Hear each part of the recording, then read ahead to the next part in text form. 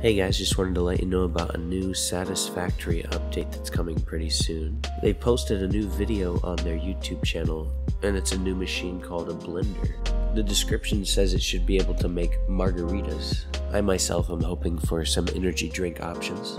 But it's exciting to see Fix-It breaking into the beverage industry. I'll be interested to see when this update drops to the game. Until then, keep it here for more Satisfactory videos. Thank you guys for watching. Check out the links in the description. You can follow me on Twitter and Instagram. We'll see you next time.